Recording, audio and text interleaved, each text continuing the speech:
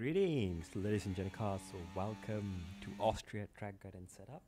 This time, it's gonna be a relatively short lap, right? It's only 9 turns, 10 maybe, if you wanna take turn 3 as a king or whatever. But yeah, Austria is a very fast track, a very short track, so there's not gonna be much chance for you to make mistake and recover the lap time. We're going to go through the slow-mo hot lap corner by corner, followed by the setup by myself, and also setup provided by our good friend Maverse. And finally, you'll be enjoying the full speed hot lap at the end. And very quickly, thank you to all channel members and subscribers for supporting the channel in the way you love. Let's get into the track guide first. And to begin your lap, as it's the same how you end your lap as well here. And I'm just pausing it so you can see roughly where you want to be turning in, right? There's no real reference mark, but there's a little exit road on the left, that gray part. That's sort of my rough turning in point, or you can use anything on your right, on the pit, whichever you love. Make sure you use all the curb of the exit to start your lap, and now bring your car over to the left hand side, over the curb, and spot that 100-meter board, because you're going to be braking right after that, so around 80 meters or so, and aim for the curb from far off, like pretty much take a lot of it. And again on the exit, take a lot of it, but this time we lose a bit of momentum because we take a little too much of the curb. Anyway, for turn 3, bring your car again over to the left hand side, spot that 100-meter board, and brake at the 100-meter over this curb as well. You want to make sure one tire is on the green part, one tire is on the black part, so you don't bottom out on the curb. Tight on the entry, this is going to allow your car to open up on the exit. Keep it straight and activate DRS. And again, we lose a bit of time here despite being on higher downforce, so again it's a weird thing in Austria. For turn 4, once again the 100-meter board, that white line there is as a reference. One tire on the black, one tire on the green stuff, and then down to 3rd gear or 4th gear for this corner. And then yeah, again very tight on the entry, and let the car run wide on the exit, and then bring the car back to the right hand side to gain you some time on the entry. And now for turn 6, I believe, yeah, again spot that 50-meter mark, that white line, right as you pass that, before that curb ends, that's going to be your turning in point. Downshift to 5th and keep good amount of throttle there. And then for the next left-hander here, as the curb ends, there's a lot of white lines intersecting here. That's your turning in, and lift off a little bit. You don't need to downshift, maybe down to 5th if you need so. Either way, get a clean run here. And now into the last 2 corners. Turn 9 here, spot that 50-meter mark, and then turn in with a little bit of a downshift, no braking required, and take a lot of the curb, but don't take more than half. And let the car run wide on the exit, and similar to how you started the lap, you're going to end your lap the same way. And important thing is, on the entry here, take a lot of this inside curb. You can take a lot of it, and it's going to gain you time. It's going to help you to get a better exit as well. And across the line, let a very fast, very quick lap around Austria. By quick, I mean it's done in just about a minute. Still about a second away from world record. Nothing that I'm too ashamed of, but yeah, here we are. We're going to go into the race setup first that I've created. And seems decent when trying out against AI and against people. It's, well, doable, right? You never know.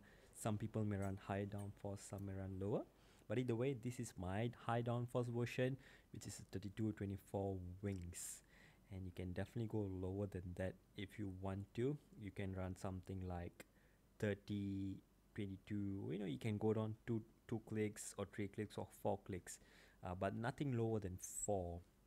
Otherwise, you already start to lose a lot of downforce in the car, and you're going to compromise your exits here. And we want transmission, 80% on throttle to give you good rotation through the high speed. You can use 90 or 100 at slower speed corners like turn 1 and turn 3, turn 4, like those. Otherwise, you know, 80 is a good all-rounder amount to use.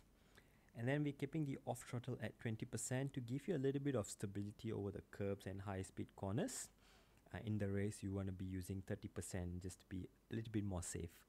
100% on the engine braking is the fastest way to go around in this game. and then we move on to the suspension geometry, everything minimum like usual, no changes to that. That's also the fastest way. And then we move on to suspension, which is a little bit soft on the front because there's a lot of bumps around here, surprisingly. So I've softened it to 31. At the same time, I've raised the front ride height to 24 to be able to take a lot of the curbs and the bumps. And same story for the rear. 1 on the rear to absorb a lot of the curbs, and 65 on the rear ride height, so that it's high enough to absorb the bumps and also take the curbs as I need to. Otherwise, the car is just going to spin on every curb. And for the anti-roll bars, 21 on the front keeps it quite stable. 16 on the rear is just to give you a good amount of rotation without over-rotating the car. Obviously, you can go higher on the anti-roll bar, maybe 18, 19 to get more rotation, but with more rotation comes more instability. If you can live with that, go for it. And we move on to the brake pressure, 100% as usual, and 52 brake bias for the middle sector and final sector, and everywhere else you can use a little bit higher, like 53, 54, 55. Again, it's personal preference how much brake pressure you want to use. And maximum tire pressures for qualifying and for the race. And that's it. That's the first setup. Now let's go into the second setup here by Maverse. As you can see, it's way quicker, almost 2/10, and for a good reason, because as you're about to see, well, so much more downforce, right? In sector 2 and sector 3, this is a mighty setup. Very quick there, but you're going to be losing about 2/10 on the first sector, which is just 2 straights.